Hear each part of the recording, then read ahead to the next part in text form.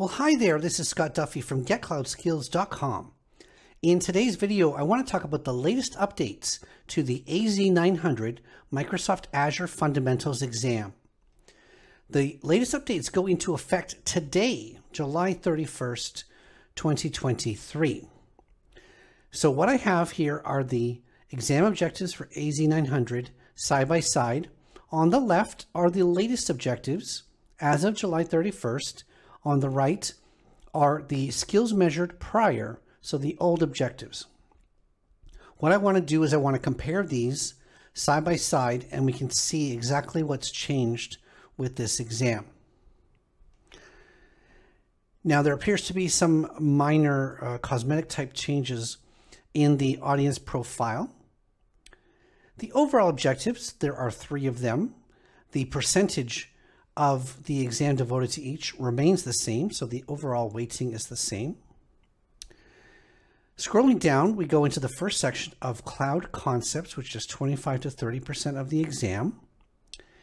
And we can see there is a new objective under cloud computing called serverless. Now, I'm not going to describe this as I go along, but obviously the serverless model has been around within Azure for a long time, typically referring to Azure functions and other types of services where you don't necessarily have any control over the underlying hardware. For instance, there's a SQL database that's serverless, there's a Cosmos DB that's serverless, etc. Scrolling down some more, we look at the benefits of cloud services. They remain the same. Cloud service types, they also remain the same. The second section is 35 to 40% of the exam. And we can see here that the first section on core architectural components of Azure all remain the same compared to before and after. Compute and networking services.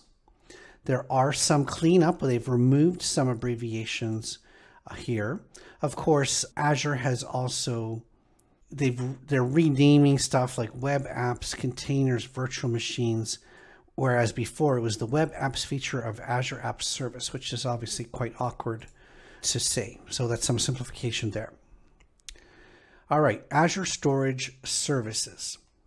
We've got pretty much the same before and after, so no new requirements in Azure Storage Services. Azure Identity. Now, Microsoft recently renamed the identity service from Azure AD to Microsoft Entra. Funny enough, they've actually removed the label for Entra ID and just left it as Azure AD in the latest version. So Azure AD, part of Entra, Azure AD DS. So they've also changed it from just external identities and guest access to being external identities, including B2B and B2C. Okay, that's pretty much the same in the Azure AD section. Azure Management and Governance.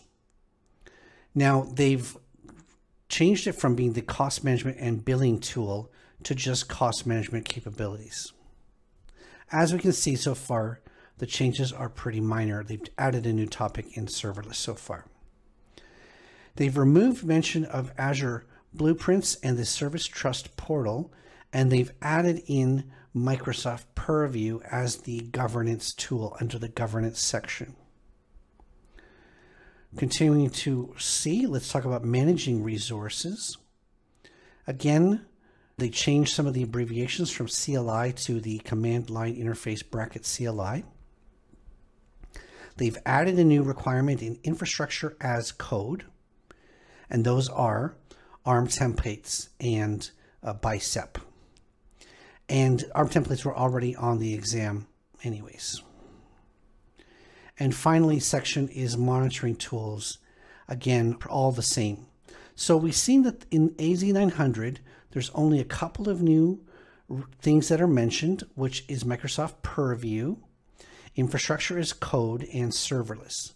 So that's as of July 31st, extremely minor changes to the exam. For my AZ-900 course, which is available on Udemy, I'm going to be adding videos. I already have videos on a couple of these topics. For instance, there's a video about bicep and there's a video about serverless in the course already. I will add a video about Purview this week. So hopefully if you've been studying for the AZ-900 exam, you're not too put off by it.